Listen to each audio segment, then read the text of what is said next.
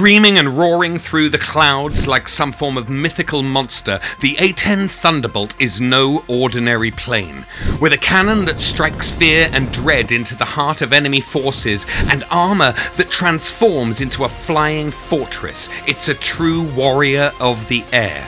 Get ready to split the skies asunder as we unravel the extraordinary story of the A-10 and its unmatched might and unparalleled prowess.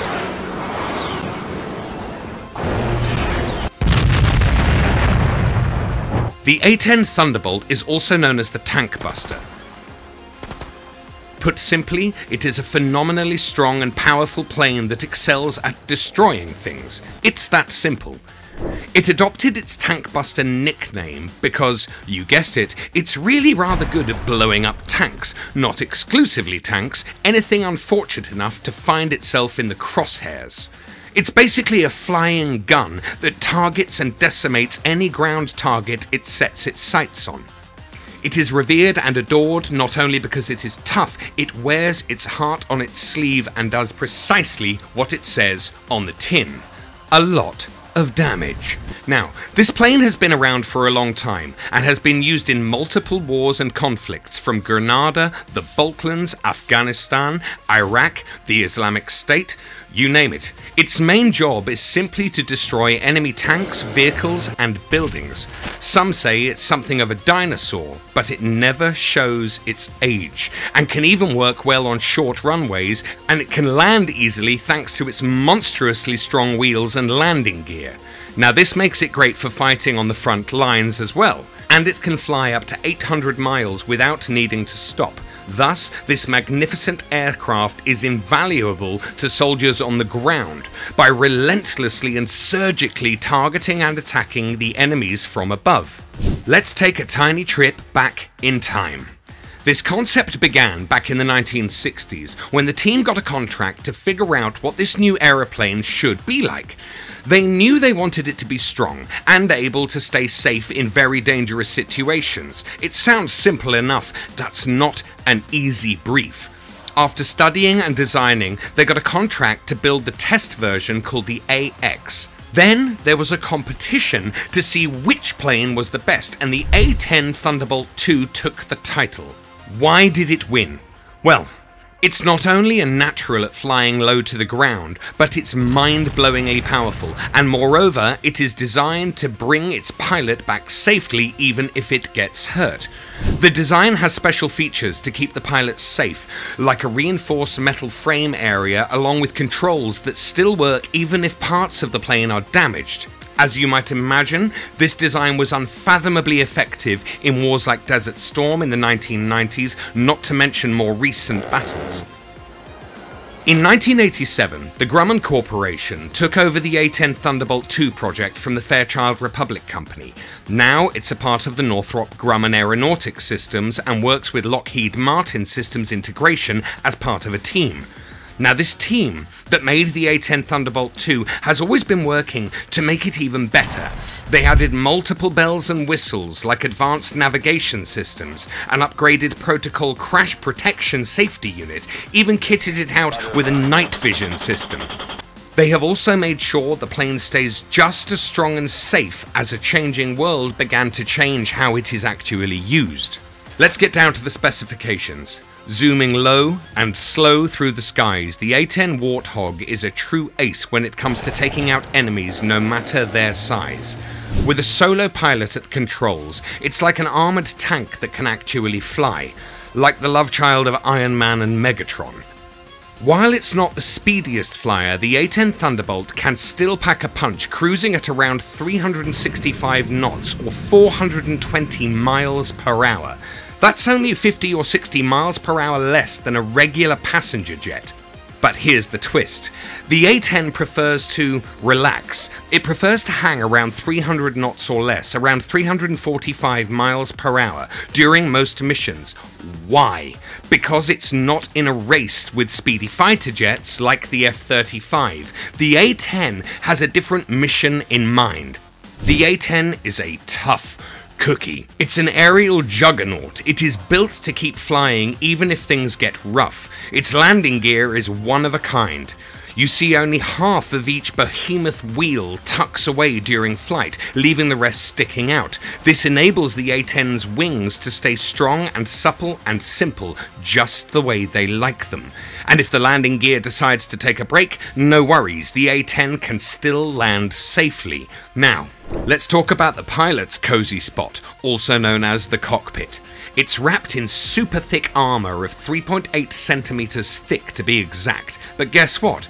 This armour isn't just one giant piece. No, it's like a puzzle with lots of titanium plates bolted together, and hey, don't miss that massive bubble canopy on top. It's like a super shield that gives the pilot an awesome view all around, making targeting a breeze. The A-10 has a big borderline impervious windshield. It's like a bubble that can't be shot through. This helps the pilot to see all around and aim easily, so the A-10 becomes a super tough flying machine with armour, see Hulkbuster for details, and inside the pilot has some seriously cool toys. There's a special screen to help them aim, a radio to talk, and a system for simply finding the way. It's like having a smart helper in the cockpit. The A-10 can even carry things outside, like more fuel, more rockets, more ammunition. It's literally like flying a tank.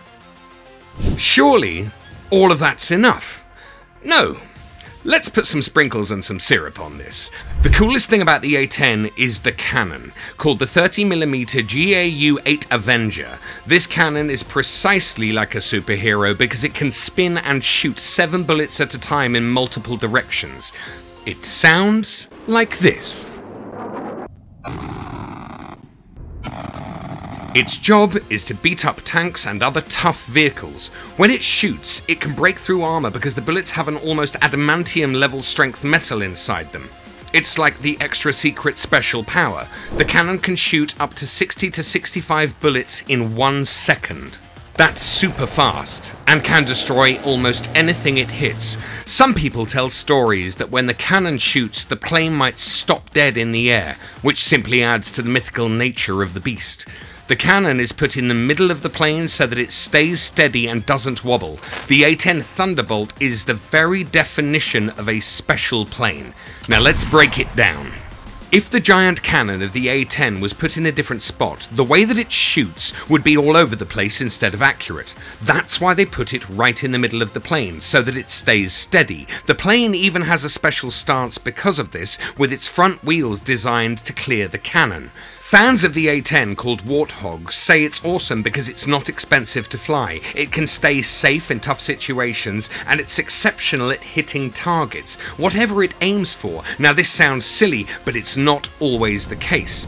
It can also drop things super close to soldiers on the ground, but we're talking within a matter of feet without hurting them. Plus, the plane has smart tools like laser painting and electronics to help guide its weapons. The A-10 can do a bunch of absurdly cool things. It has special missiles to shoot down enemy helicopters, and even turns better than many other planes, making it very tricky for enemies to catch. It's not just strong, it's offensively smart too. What makes the A-10 super strong are its engines, which give it the reliable power to fly even if something goes wrong. And the way the engines are put on the plane keeps them safe from the dirt and detritus when landing in rough places. The A-10 Thunderbolt is built to last, and it has a lot of backup systems to boot. It's a real hero in the air, and it made its unimaginable difference in battles, protecting and saving countless lives. Enough of the past and the present. Let's go back to the future. The A-10 Thunderbolt's future is a topic of discussion among experts. Back in 2007, the United States Air Force thought it would stay in service until 2028, or perhaps even longer. Some believed it would be replaced by the F-35 Lightning II, but not everyone agreed with this idea. Critics argued that swapping the A-10 for the F-35 would be a step backwards. They praised the A-10's performance and were concerned about the high cost of the F-35.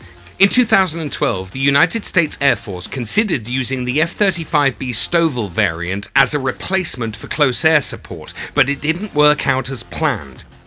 And in 2013, Congress and the United States Air Force looked at different options, including the F-35 and the MQ-9 Reaper, to fill the A-10's role. Some people preferred the A-10 because its armour and its cannon were unparalleled for ground attacks, and it was highly requested by ground commanders.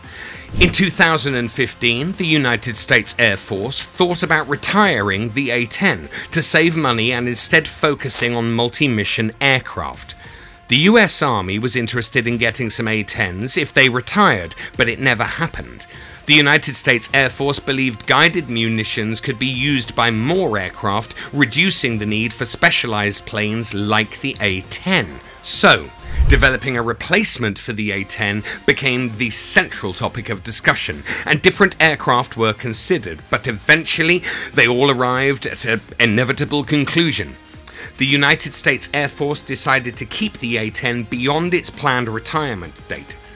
In 2022, some people suggested lending A-10s to the Ukraine during the Russian invasion. However, there were concerns about the diplomatic and tactical complications. Ukrainian officials asked for surplus A-10s, but the request was declined because they were seen as vulnerable targets for Russian ground-to-air defenses.